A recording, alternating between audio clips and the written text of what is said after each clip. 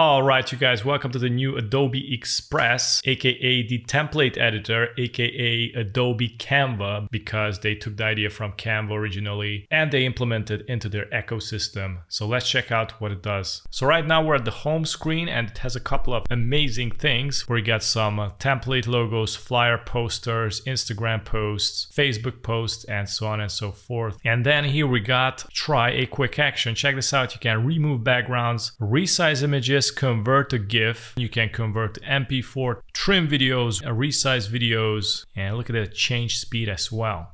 All right, I gotta go and create a poster, click on it. It's gonna bring you to this blank page, but you can see on the left, we got a bunch of templates here. And I'm gonna click on the search, modern, enter, and we got modern templates. I'm gonna select this one, for example, load in, and you can customize everything here. For example, the text here is grouped, and all you need to do is double click on the text and it's gonna highlight things in here. You can double click, for example, on exhibition, and here you can rename it. I can type in Panter, and down here you can change up the colors. By the way, you can change up with the theme colors of this poster. And down here you got font recommendations. I'm gonna go with explore more, and I like this one. And by the way, you can click on this button here for more like this. So it's gonna bring you like more bold fonts similar to the original that you selected. Okay, I'm gonna change the size. I'm gonna go with 140 and reposition it. I'm gonna change up the art. Click on the art, and as you can see at the font recommendations, we got stroke fonts. So it recommends me a lot of stroke fonts. Why? Because we get here the outline activated. So I'm gonna deactivate it, and now we don't have any strokes. And you can see the font is red as the background. So I'm gonna switch it up, and I'm gonna search here for some fonts.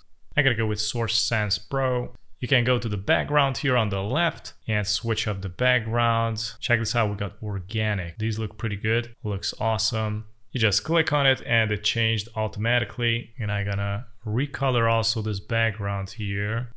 So it's gonna add some contrast. And we got a bunch of things you can do here. For example, I'm gonna select this shape, and you can see we got here the stroke option. It's gonna add stroke. You also can change up the blend mode here. We got multiply and screen, and then you also can decrease the opacity or increase the opacity. Okay, I'm gonna double click on the text again. I wanna highlight it maybe, and I'm gonna activate the shadow. The shadow right now is white. I'm gonna go with a blue. Oh wow, check this out. With this thing, you can adjust the shadows, and I'm gonna increase the shadow distance here, so it's gonna highlight the text even more. Okay, I'm gonna select the art. Now let me check out the shape. I'm gonna activate that, and it's gonna add a shape in the background. You also can switch it up. Oh, look at that. I'm gonna leave it like this. And then we also have a really interesting option. It's called the design. Click on it. And we got a lot of templates. So for example, you got all the text made and the composition and everything, and you can switch up to a different template, and all the text that you put on is gonna remain the same, and it's gonna copy paste the color and the style and theme from the template you chose. So let's check out some more. Look at this.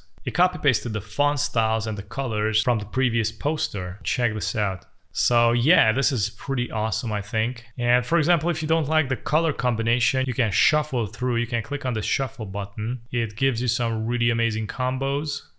And this is how you customize templates in Adobe Express. Thanks for watching.